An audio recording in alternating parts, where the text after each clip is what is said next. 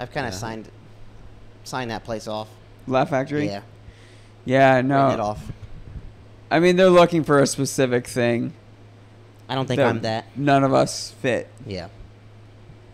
Yeah. Whatever, dude. I'll have more fun at Badger and Jam. The Improv is...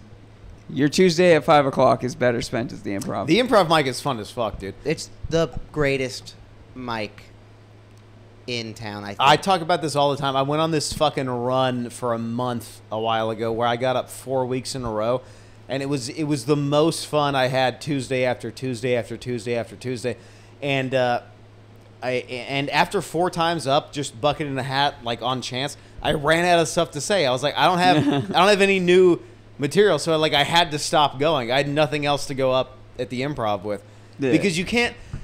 Dude, the worst thing to see at like a club open mic is someone going up there like unprepared, like they don't get what it is. Yeah, you know. What blows me away is the people that go up week after week at the Improv and do the same material when you're trying to impress one lady. Yeah, and it's like, you know, she's heard it. Why is it going to blow her away this week instead of when it didn't last week? Yeah. I mean, after 3 years of getting up a lot and going because I never got the feature spot, and then the Tuesday after I find out I have to leave the country, I get 2 in a row. Yeah. How about that? Funny how that works. They never call you when you're ready. No, well, what it is I've noticed is both times Rita was not in the room. It was Cyrus. Oh, okay. So it's just, I've always known I'm not Rita's cup of tea. Yeah. But this new guy, Cyrus, likes me, so. I saw you when you got your first callback. I was there. You went up first, right? Or second? It was very close to first. Yeah. And then, both times have been. Got the callback. Because, like, she showed up later in both ones of them. Yeah, she did. Yeah. But, yeah, no, it's just fun having that many people in a room. Yeah. That always makes it so much easier. Yeah. It feels like no other because it's packed out. It's the Improv, packed out, and it's comics. So if they're laughing, it's like, oh, this is really good. Yeah. I'm also noticing, like, especially if you're doing, like, dark stuff or, like, offensive stuff like I do, it's so much easier in a big room, because in a smaller room, 1 or 2 people being like, nope. It kills the whole audience. That sets the tone for the whole audience. Yeah. But they don't have enough pull in, like, that many people that, you know, you can get away with. Yeah. Because both the times I did it was all dark and, like, offensive jokes. Yeah. Yeah, and you can slow down more with more people, I've noticed. Yeah. Well, you get applause breaks. It's nice having a larger audience because it spreads the, I don't know a better word for it, but it spreads the risk over a larger amount of people.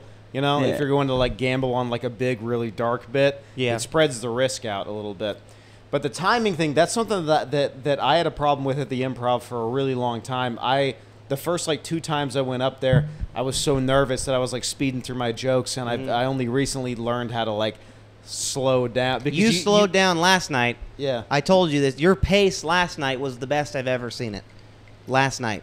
I've gotten very comfortable with a slower kind of pace of jokes. You were slowed down, almost at like an idle, and I've never seen you at that slow before, and it was good. And I think that you should take note of that set specifically. Yeah, and that should be your. I've marked it with the smoke through the mouth emoji on on my sets. And the gorilla. Or something. And then the arm that goes like this. And the 100. Yeah, exactly. Yeah. No, yeah, I've footnoted that. Yeah. Yeah. You were talking quick for a while. Yeah, and I think it was a nerves thing, because like before the Improv, I'd never really been on a stage that was like that large before, and even though it was an open mic, it's still like it's a large crowd, and you're also going up in front of your peers that are like above you. People that have been doing it a lot longer than me, and so it's like you want to impress them, you want to impress Gina, you want to impress like even strangers Rita and strangers that are in the crowd, and a lot of that got to me, but I've gotten a lot more comfortable going up there and just going like, these are my thoughts, in a slow, and this is how I'm going to present them. And you guys just take that. If it's funny, laugh. If it's not, whatever. The number one comment I always got from like more established comics and like pro comics and like bookers for the first 3 years that I was doing comedy was they're like, you're doing great, but you have to stop talking over the laughs. Yeah. And like that was a big issue for me, because now I Yeah. know to like just stop when they're laughing and wait till they're done. But I would get like annoyed because I'm like, I only have 3 minutes, 5 minutes, Yeah. Yeah. and I have all these bits I want to do. So I would I would get the pop, and then before it ended, I would just keep going. Yeah.